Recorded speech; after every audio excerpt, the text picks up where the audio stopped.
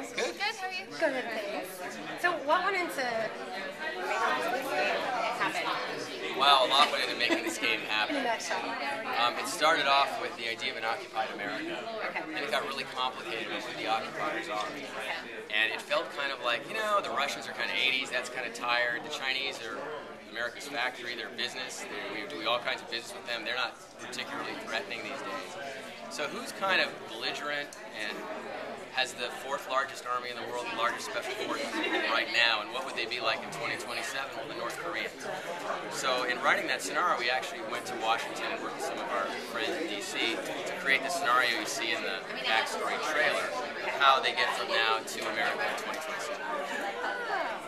Yes, I wrote it. Absolutely.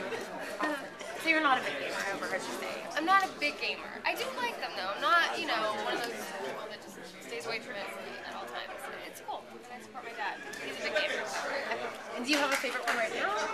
Is there anything that you stick to? I'm really looking forward to Homefront though. I think it sounds like a really cool game. Even though a little dark for my taste, but I think it sounds really cool. And this is your Father's Day celebration today? Yes, it is. Okay, last, just on that. What are you wearing and why did you choose it? You look amazing. Well, I'm wearing a T-shirt. Both of you guys, I'm No, my sorry. dad, we're thankful that he's not wearing the shoes he had on before. Talking about your other shoes.